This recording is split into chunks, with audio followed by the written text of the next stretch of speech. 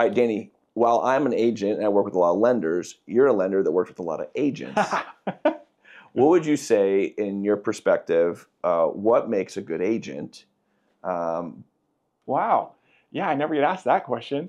Um, someone that some of the best agents that I work with really know how to um, manage their clients' expectations in a reasonable way.